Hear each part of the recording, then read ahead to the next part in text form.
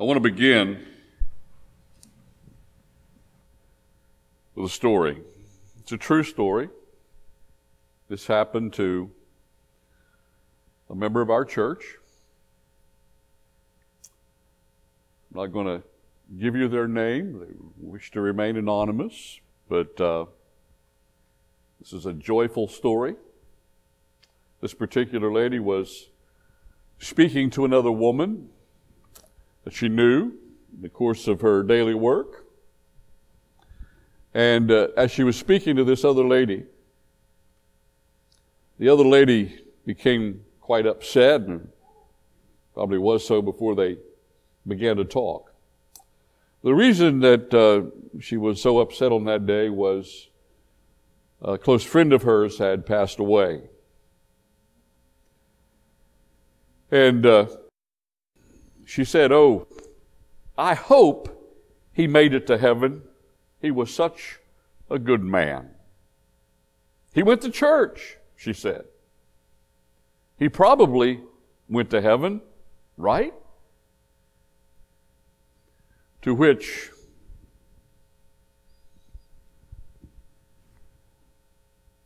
the lady from our church answered, "I hope," or she answered, and she gave the name of the lady. I'll skip that. She said her name, and she said this: "Do you know that the Bible says we can know we're going to heaven? And we don't have to hope?" Now, notice how this was handled. The lady's hope, desire, fond concern about this man who had died, who she knew, who said he was a good man, he went to church. She was hopeful that he might, maybe, be in heaven. And so, whereupon, the conversation was carried forward in this way: "Do you know? Don't you know that the Bible says we can know we're going to heaven? And we don't have to hope." Well, the lady became really excited, and her eyes lit up, and she said, "Oh, you can know? You can know for sure? I want to know." And that gave them the opportunity for the lady from our church to share the plan of salvation with her. And upon doing that, the other lady said, "I want to know. Can we pray together?" And then she bowed her head and prayed and accepted Christ as her Savior. Now, I tell you that story because I want you to understand that's exactly what can happen if you pray for an opportunity. Remember last week, we talked about praying for an opportunity to share our faith. Colossians chapter 4, at verse 3, Paul says, "Meanwhile praying also for us that God would open to us a door for the word to speak the mystery of Christ." That was Paul's desire, for an open door, for opportunities, and pray for opportunities. And I challenged you last week to pray for opportunities. That God would give you an opportunity to speak to someone about Christ. Now, you're not always going to have such an open door as the one I just described. You may only have an opportunity to share a word or a thought or a Bible verse.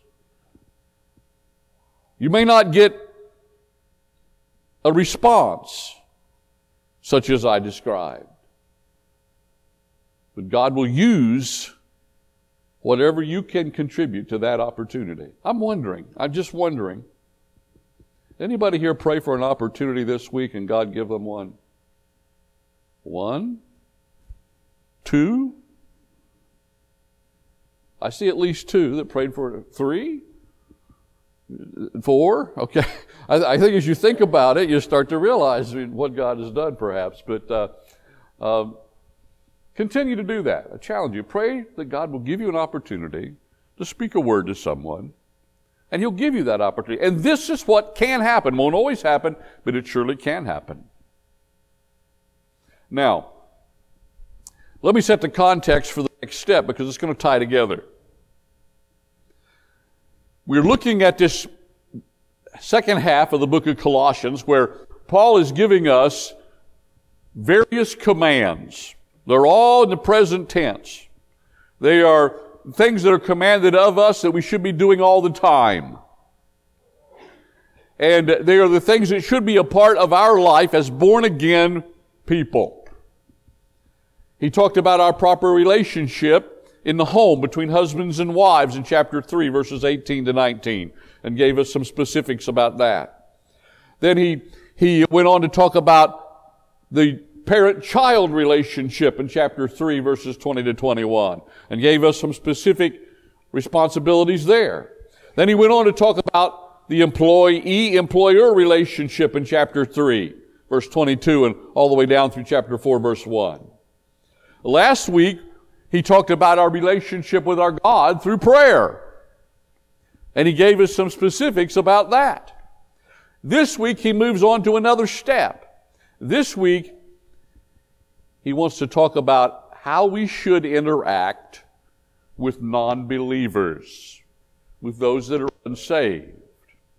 And he gives us again a very specific present tense verb in the imperative mode, which makes it a command in chapter 4 and verse 5 when he says, walk. There's the command. Walk in wisdom toward those who are outside, meaning those who are outside of the faith, those that do not know the Lord Jesus Christ. So here's another important area of responsibility that we have as God's children. Now, he gives us two specifics about this particular area of our responsibility. Two things that we need to do to fulfill our responsibility toward those that are outside the faith. And the first one, as you can see on the screen, is this. Our walk should be exemplary. Now, what do I mean by that? Well, the word walk refers to our conduct. Just everything about our life. Everything we do. And everything we do should set a positive example before other people. So our walk should be exemplary. He says, walk in wisdom toward those that are on the outside. Now, if you'll, I think I may have it on the screen. Here it is. You don't have to turn there. Proverbs chapter 1, verse 2, the first part of the verse, Solomon gives us the purpose of the book of Proverbs, why it was written, and along with it, our responsibility in regard to it. He says, our job, our function, our responsibility is to know wisdom and instruction. Now, this word wisdom from the Hebrew means to know something in its most basic sense. The word in the Hebrew literally means something that is compacted or reduced to the essence of it. It is taking the whole of a subject and boiling it down to that which is the essence of it all. And the subject that he has in mind when he talks about walking in wisdom is, of course, the Word of God, including the book of Proverbs specifically when he wrote that. But for us, the whole of God's Scripture, from Genesis to Revelation. Now, the whole of God's message from Genesis to Revelation is what? The Lord Jesus Christ became a man, died on the cross to save our souls, rose again from the dead, and by grace gives us eternal life. That's the crux of the matter. That's the message of the Word of God. Man became a sinner in the very first book. Chronologically, way back, very near the creation of man, man fell into sin. Every man has been born a sinner. Everything in the Old Testament then forward pointed to the coming of the Messiah, the coming of Christ. The New Testament, we find that He did come. He lived a perfect life. He died on the cross of Calvary. He fulfilled Scripture. And those who by faith believe in Him have His righteousness imputed to us. By faith, we have everlasting life. We can know that we have everlasting life. We don't have to hope. It's not, well, I believe in Jesus and I got to do something else. No, it is by faith and faith alone that we are saved. Our righteousness is but as filthy rags before Him, as Isaiah said. All have sinned and come short of the glory of God. There's none righteous, no, not one. But we have righteousness that is our possession, given to us freely. It is His righteousness that is ours because of our faith. And the message we bear when we walk in wisdom toward those on the outside is this basic, boiled down kernel of grace, the gospel that we are to communicate. In Proverbs 1 and verse 7, Solomon goes on to say, the fear of the Lord is the beginning of knowledge, or the beginning of wisdom, you see. For fools despise wisdom and instruction. A fool in the book of Proverbs doesn't refer to someone who's, lacks something mentally. It refers to someone who's hard-hearted. The Hebrew word for fool is one who's hardened. The hardened in the world, the hard-hearted reject wisdom. They reject the truth. They reject God's Word. They reject the message of the gospel. And it is only through fear that they begin to come to real wisdom. Now, fear here doesn't mean walking around in abject fear that God's going to strike you dead any moment. It is a word which means reverence, but a very healthy reverence, understanding who He is. So wisdom begins with the message of the Word of God, the unfolding of the plan of God for man, that we communicate to others, but it comes down to a person's response to God. God created us. We are responsible to Him. He made a way that we might be saved in spite of our sin. And if we fear Him, if we understand who He is, and we respond to Him on that basis, through faith we can be saved. But if we reject Him, there is no other answer. There is no work that can be done, no life that can be lived that will be good enough, and you will never, if you're counting on that sort of thing, never ever know. And the truth of the matter is, if you're counting on works, you don't really want to know where you're headed. You need faith in Christ. So, he says, walk in wisdom toward those who are outside. Now, having said that, he tells us something about our daily walk, something about our daily conduct that fits into this. And it describes the kind of walk we should have on a daily basis. Now, what is that description? He says this, walk in wisdom toward those who are outside, redeeming the time. Redeeming the time. Now, the word redeem means to purchase, to buy something. You understand, our time is probably one of the most valuable things that we possess. We work for someone else, some company, some individual, some corporation. We are trading our time for our pay. There is an exchange, a monetary exchange of worth going on there.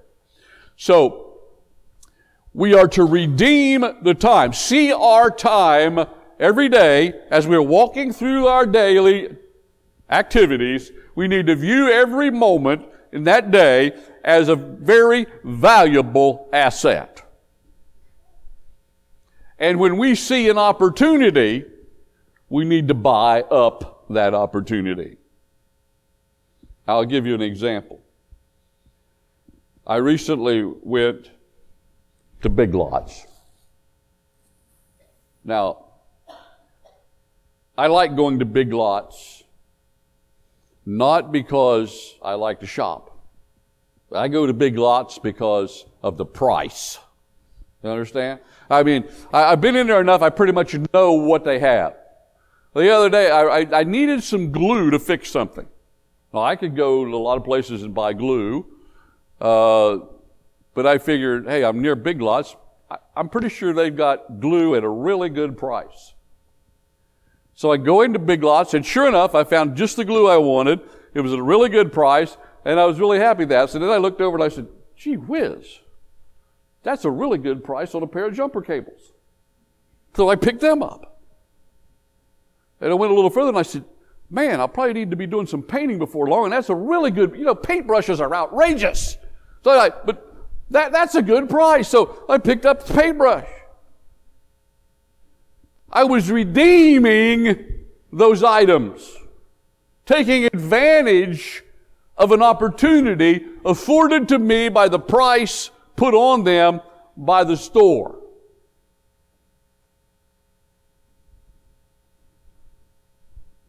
You ladies like to shop as recreation. I understand that. You also are very good at finding bargains too, so I know you understand what I'm talking about. I don't really like to shop, but if I happen on a bargain, I'm just like you ladies. I like to take advantage of that bargain. So, this is how God wants us to live our life daily as we walk through life as believers. We happen upon something that catches our eye, takes our attention, causes us to pause, jump in there and redeem that moment. Make a purchase, if you will. Exchange your time, stop what you're doing, make a sacrifice, get there a little late if you have to, take advantage of that moment and use it to communicate truth to someone who may be outside of the faith. Redeeming the time. We talked as we began here about walking in wisdom. And over the years I've heard people say, well, I'm not very much to talk to people, but I just try to live a good life and be a good example and hope everybody, kind of sees that. Well, now, that's good. We all should set a good example, and we all should present a good testimony. If we do not, then nobody's going to listen to us if we ever do speak. But here's the thing I want you to understand. Just living a morally good life in front of people is not enough.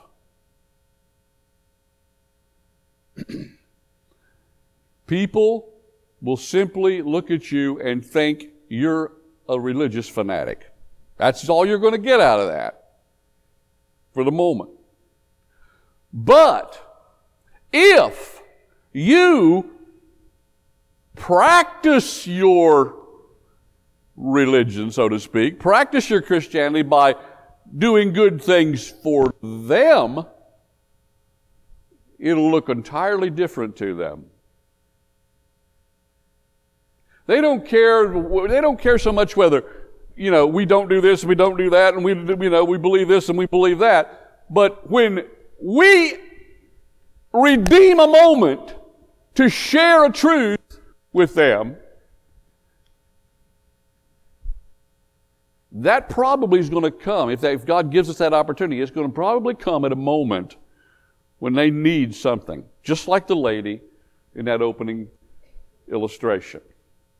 She was worried about what had happened to her friend. And beneath the surface, she was also worried about herself, perhaps. She didn't know whether she would make it either. But she found out.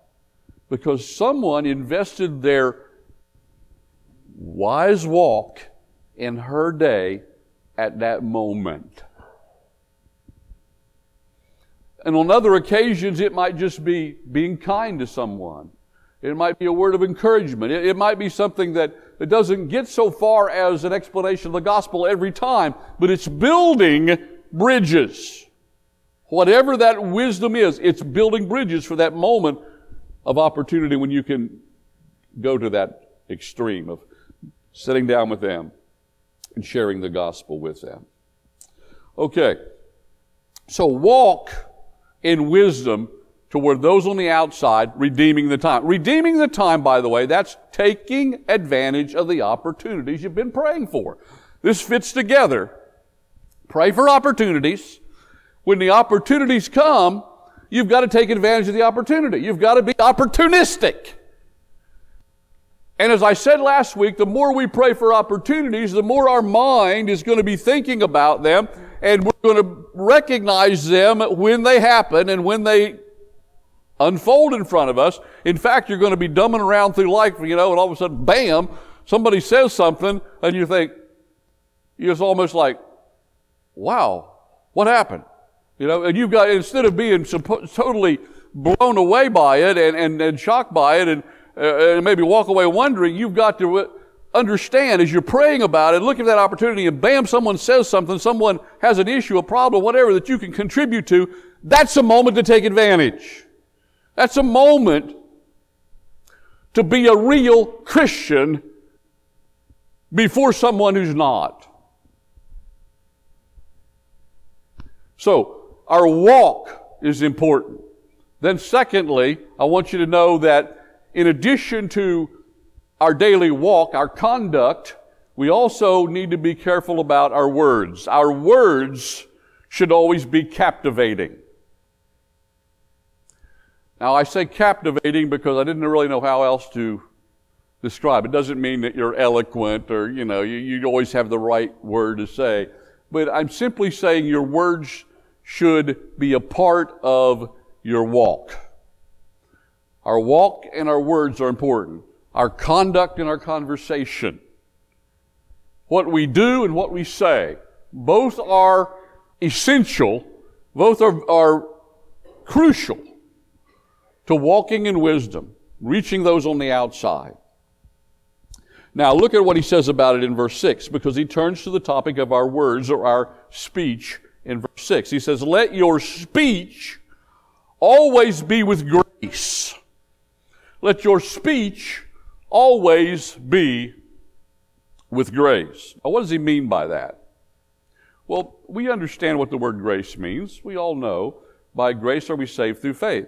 It's God's grace that enables us through faith to be saved. He offers us a free gift. He offers us an opportunity. We don't deserve it. Not a single solitary one of us deserve to go to heaven. But we're going to go there because of His grace, if we placed our faith in Jesus. So we describe grace, we define grace as God's unmerited favor upon us. We don't merit it, but He grants His favor. He opens His arms in love. He receives us, saves our soul, gives us an eternal life, and one that is absolutely secure. That's His grace. Now, the opposite of grace is judgment. That's what we do deserve. You see, we really are all over here under the judgment of God until we are recipients of His grace and we become His child. If it were not for grace, we would remain condemned. Now, here's what I want you to think about in terms of your speech.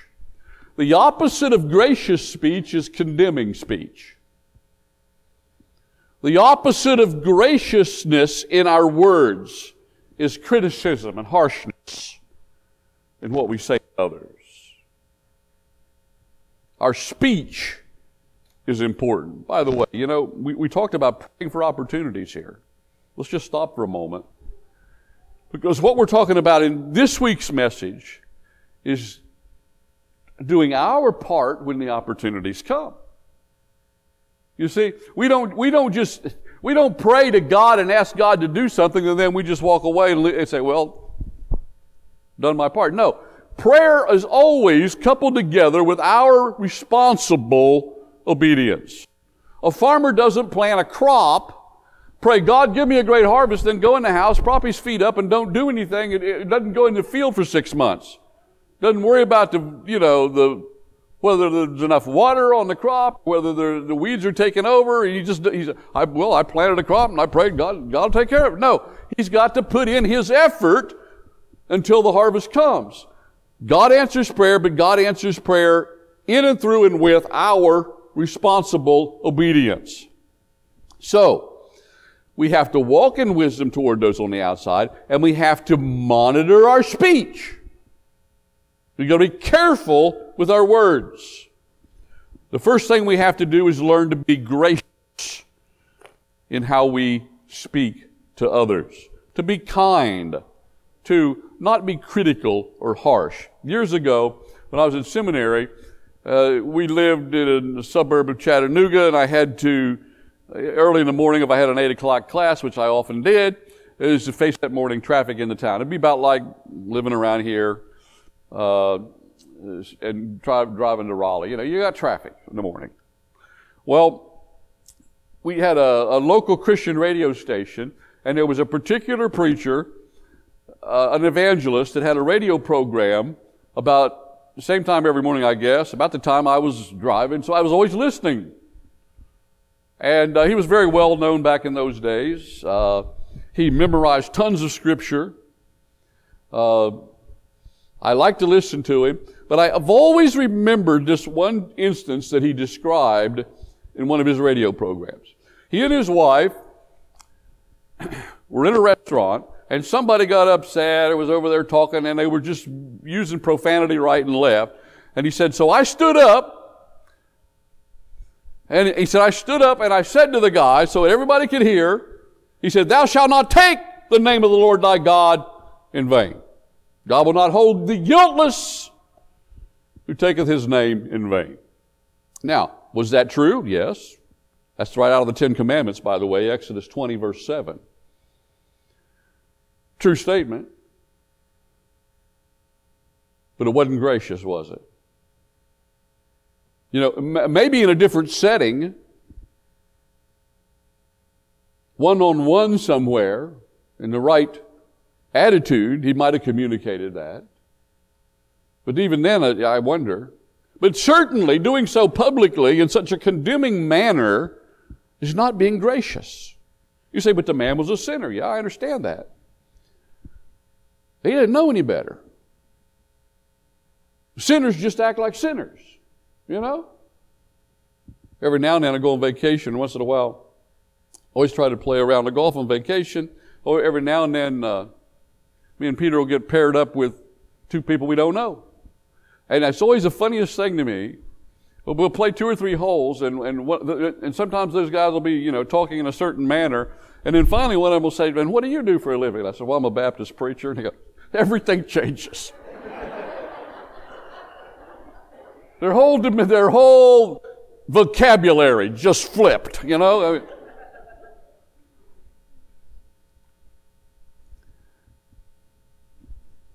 don't have to be condemning. You don't have to be obnoxious toward them. Your very presence,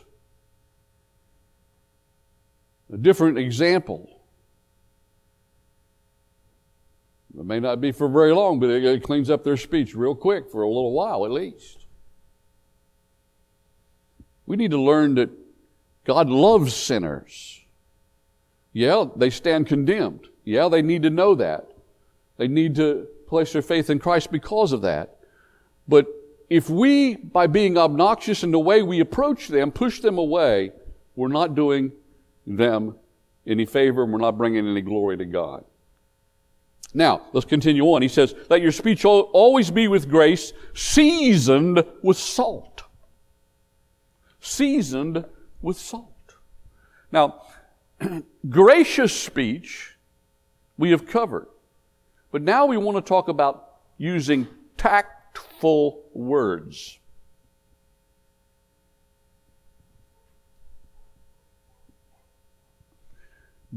Being able to say what needs to be said when it needs to be said in the right way that it needs to be said. Let's go back to that opening illustration. Oh, I hope he's in heaven. He was such a good man. He went to church. I hope he's in heaven. That was an opportunity to talk about this matter of we can know. We don't have to hope. It's an open door at a moment when someone was distressed. By the way, oftentimes your opportunity comes when people have problems, when they're distressed. And it's in our flesh sometimes to condemn people and criticize them for creating their own problems and choices by the choices they make sometimes, but that's not gracious and that's not tactful. What does he mean when he says seasoned with salt? Well, he uses the perfect tense here when he says seasoned with salt. It means having been already seasoned with salt before the dish was put on the table. He's not talking about someone gets a plate of food and they put their salt on it before they eat. Our speech has to already, before it's put on the table, before it's put out there in public, it already has to be seasoned with salt.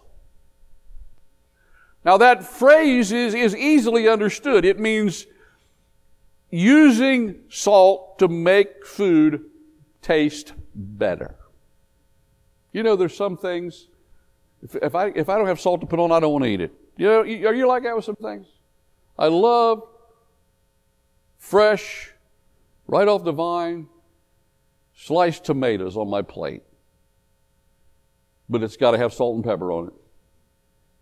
I don't care for a tomato without salt and pepper. I just don't. I've always put salt and pepper on it. But I love them. But I got to have salt and pepper on it. A fried egg. I can't eat an egg without salt and pepper. It's just not an egg to me.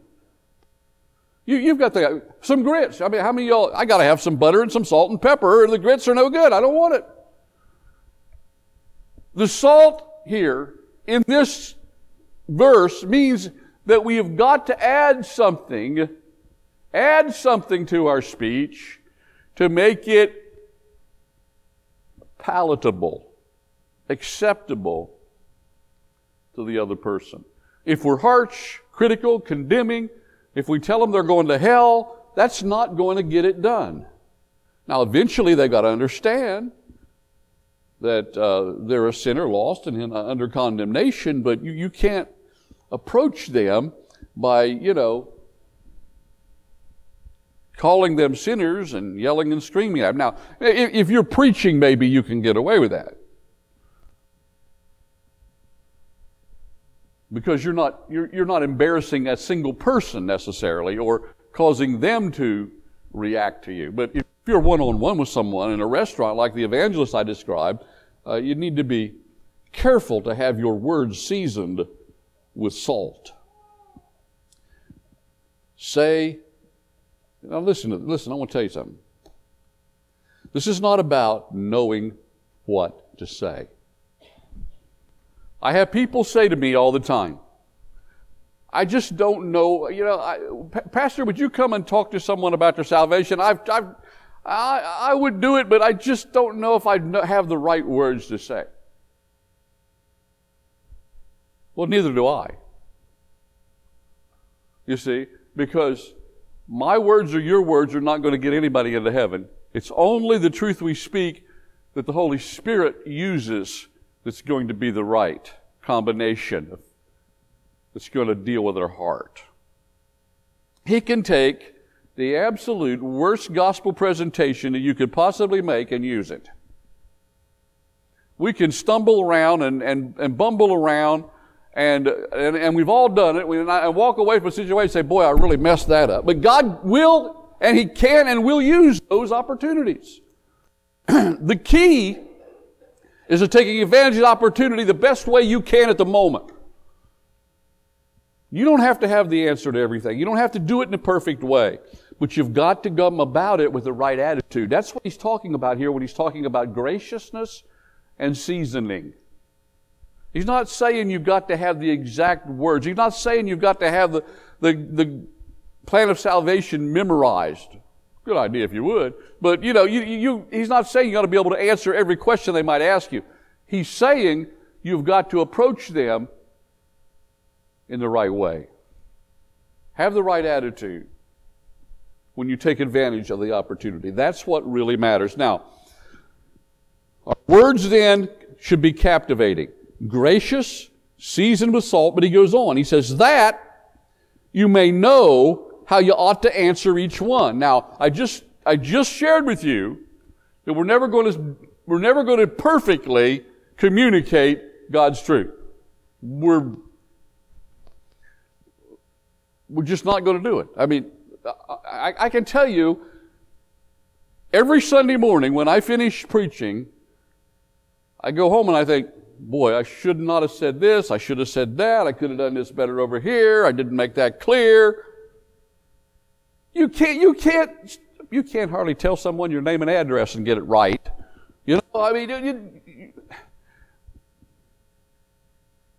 It's not perfection that God requires. It's obedience. The knowing how we ought to answer every man is not here so much about the exact words, a memorized speech, or a vast knowledge of the Word of God, but the how to answer is all about the use of gracious speech, seasoned with salt, given forth at the right opportunity. It's about everything he's already said here. But it does indicate that we have to make a verbal response that has some content. An explanatory response. And if you look at it, I don't know if it's clear in the English. He says, season with salt that you may know. That's, again, in the perfect, that's the perfect tense.